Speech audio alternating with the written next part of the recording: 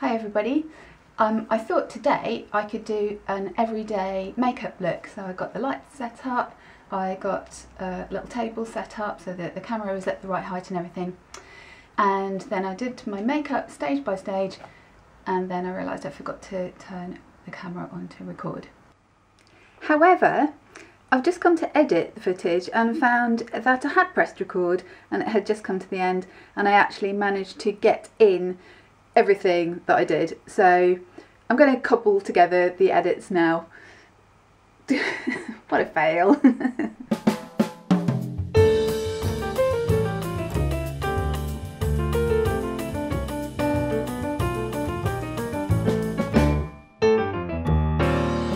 just going to dry my hair now.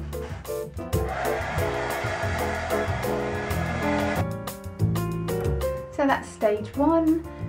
Got the top part of my hair clipped up and I've dried the bottom. I think the other day when I dried it I curled it too much and it just looked weird with my fringe cut a bit. Cut it really badly. I need a haircut really. But, you know, as you know, I'm a bit of a low maintenance girl. Right, next stage.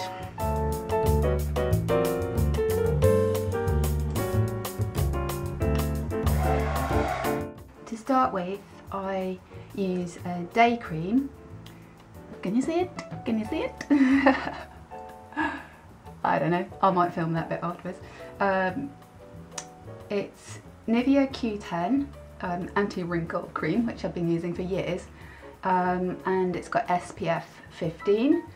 And this is a new one. It says Energizing Day Cream and it's got an orange lid, whereas it was always white before. I don't know if there's any difference really. My friend that works at Olay is not going to be pleased, but it was really cool because the other week we went out with him for his birthday. I vlogged that actually. It was in Kew Gardens, and the guy at the front, when they were all in the mosh pit at the front, the guy on the stage was saying, "Is it anybody's birthday?" And he and Ben were up in the mosh pit and he went, "Yes, it's my birthday, I'm 50. And the guy said, "Wow, you look good for your age, you must have been using oil of Olay."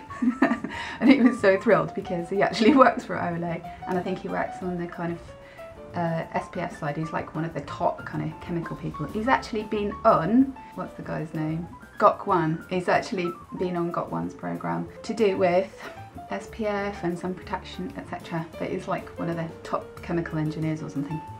Anyway, so sorry Paul, I'm using Nivea. Then my foundation is Clinique. So that's about the only, apart from Nivea, kind of brand that I'm bothered about, because I just went through trying lots and lots of different foundations.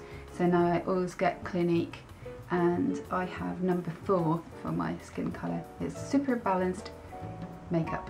Super Balanced Makeup. So, can you see it? I won't keep doing that. And then I use Clarins Eclat Minute. Minute? I don't know whether I'm pronouncing things French or Portuguese these days. And that's what I use for my... Can you see it? No, it's all blurry. For under my eyes and any kind of those old lady big brown spots. What are they called? Liver spots. How horrible. What a horrible name. And then, what did I do? Oh yes, I used this eye pencil. I think it's Rimmel. I don't know, it's all worn off because I use it every day. And it has, it's like just like a kohl eye pencil-y thing. And I don't like it too sharp because I like it to be more smudgy because I'm old. I can't have everything crisp lines because it shows all the wrinkles. But it's got this really cool kind of smudgy, spongy thing on the end, so you can blend it in even more. And then I've got a super cheap set of brushes, not some special name, I think it's just Boots. Yeah, Boots brushes. It's probably got one missing, but these are the ones that I use. I sometimes use the lip one if I've got quite a strong lip colour. I sometimes use this one if I'm doing an evening look for like a dark browner kind of shadow, but use it more like a liner, but I don't use that for my everyday look, which I'm doing now. And this soft round brush I do use after I've used this eye pencil, I then blend it in a little bit with that. Then I use this Revlon palette. That's what I'm using at the moment. I don't particularly stick to one brand. When I run out of eyeshadow, I just go and find another one. And it's got those colours in it, which are really my colours. This green goes quite well with my eyes. Again, I don't really wear that. I don't wear it every day. I might wear it if I've got something green on, or I just want a bit more colour. But normally I just use this brown, and I just add that to the kind of eyeliner. And then sometimes, probably 3 out of 7 days, I will put this kind of gold stuff on as well, which I have done today, just to make things a little bit more glam. That's that. I just kind of blend it in with my fourth finger, which is apparently the softest one. Softest touch, it's the least strong. Depends how much piano practice you do though, doesn't it? Then I used Lash Adapt number 7, which is boots again, because we've got boots in Cobham, so that's where I get all my makeup. And I usually buy stuff when Darcy wants to buy things, so I think, oh, I might as well buy something too. This one is Lash Adapt. Shaky hand. Why's my hand shaking? Too much coffee. Can you see it? Can you see it?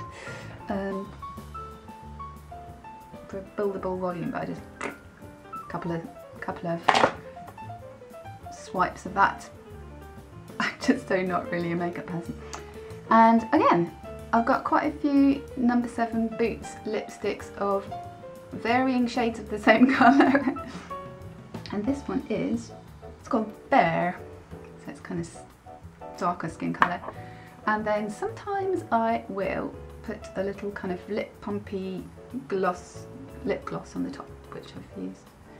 And this one, I don't know what this is, Bourgeois. That's another super cheap thing from Boots. And it's 3D. And I think they do it by putting chili in it or something like that. Kind of makes your lips sting a bit. That's it. Oh no, I've got this Dream Touch blush. I don't know who that's by. Maybelline. Yeah, all the cheapo ones. Yeah, so I just put that on my cheeks there. That's it.